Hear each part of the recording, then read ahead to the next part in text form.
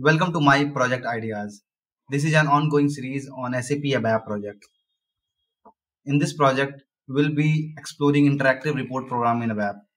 And there are few prerequisites like ABAP interactive report events, which will be very important to understand the entire program. Then we have something called PF status. The basic knowledge of it will be very helpful.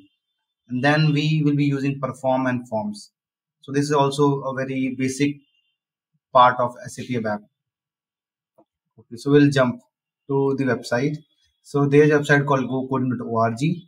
We'll provide the link of the same in the description. So this particular page describes the entire report.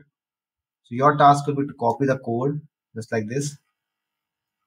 Also, you can explore the content here where everything that we are going to learn will be explained. So we'll jump to SAP ABAP editor and create a report called Z Interactive Demo. Fine. And we'll see interactive report in description, and it will be executable program and it will be a local object. Perfect. The code is already copied, hence I'll paste it out. Check for error, activate. So for your information, there are 3 Z tables included. The details of these tables will be added in the description. I will just showcase you the fields. The very first table is Z Barry EMP, where we have basic employee fields like employee name, employee last name, date of birth, gender, and other fields.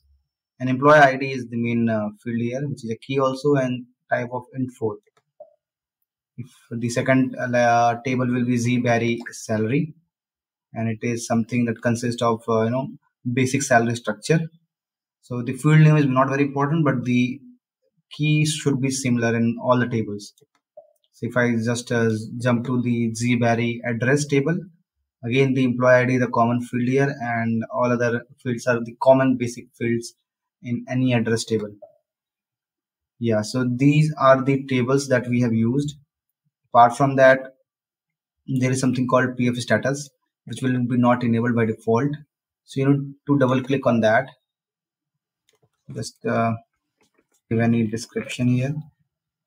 And the important part will be to have a functional key F2. So it should be called pick. And apart from that, in application toolbar, we'll add something called back. Back button is something that will be used to navigate, back from one page to another page. This we are adding as a custom page in application toolbar. Okay, so I might have chosen wrong icon and any field. Yeah. So it will be something like this. This is an application toolbar. So in this section, you will see the back button. Perfect. Save it out, activate it. These two are the changes that we have done in PF status. Remember to change it out, otherwise you will not be able to double click on that. Apart from that, one more thing you need to consider is these two fields, F value and F value 1. So what happens every time you click on employee ID, the employee ID is fetched using the events of interactive report. So the main way is like get cursor field F name and value F value. So these are the fields that we have created. So this particular field holds the name of the field, but this is the field that holds the value of the field that you have clicked. So in our case, this will hold employee ID and this will hold the number of employee ID. So if the field type here F value is not similar to the field that we are clicking, suppose the plan is to click employee ID, then the type should be int4 for these two, FVAL and FVAL1.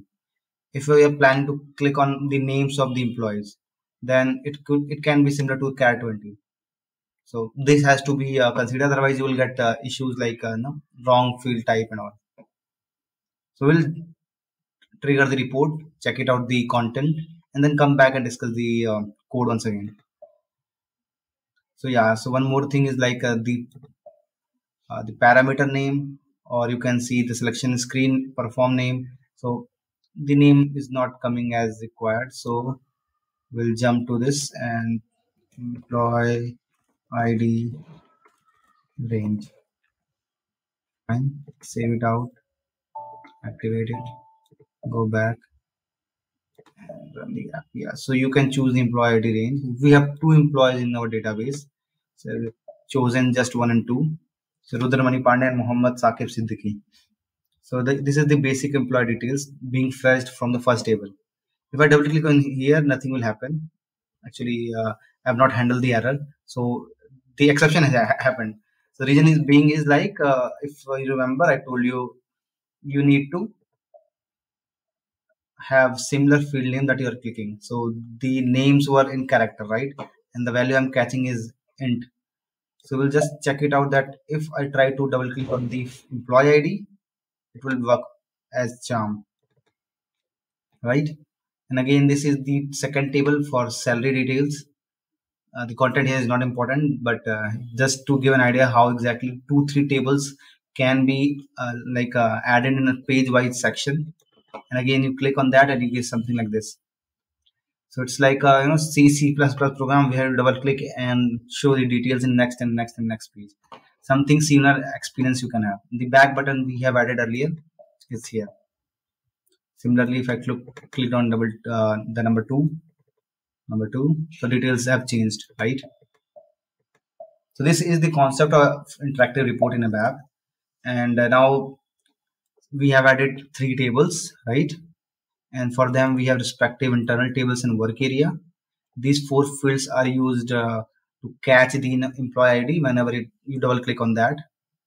PF status is used to have the assigned buttons for your custom buttons if you want to like have in a program. Select option is used to get out the range part where you are able to select the employee ID. Otherwise, we can use parameter if you want to just give option to choose one employee. But since we want to have multiple data in the list, that's why we have chosen this. And apart from that, if I see top of page, this section is used. If you remember, we can see the name of the table, which table is being shown. So this cannot be fetched dynamically, right? So based on the page number, we have had it hard coded it. So if the page number is 1, we knew that on page number 1 we'll be fetching it from employee basic details. So we called basic employee details. Page number 2 we added something else. Page number 3 we added something else. So like this things happen. And this is the part like whenever you click, so either it will go to this or this. So it will jump and to primary list, and there to be checked okay which particular page you are. So since you have like clicked first time, so it will get the employee ID, and based on that it will fetch the salary structure, and whatever is fetched it is displayed using this code. In a similar way, when you clicked here to navigate to the address part, the next secondary list was fetched, and here also the same thing happened, exactly same thing, just the table and field names changed.